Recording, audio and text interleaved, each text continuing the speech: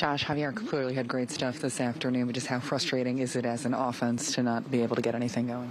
Yeah, I mean, it was a good game all the way through. Obviously, he pitched really well, had good stuff. And today was, his day. Shocking? I mean, obviously it's shocking. I mean, we have a really good lineup.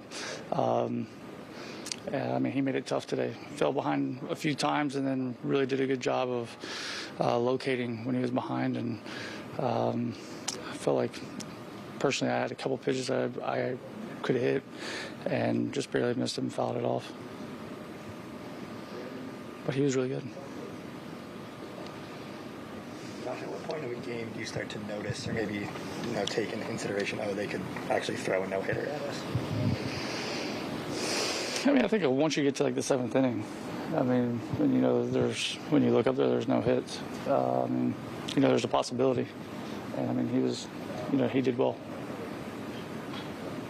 Josh, what is your assessment of the Astros as a team you'll very likely have to see in the playoffs? Yeah, I mean, they're a good team. As are, I mean, they've played well. They have guys over there that have had tremendous success. They've had tremendous success as an organization. But,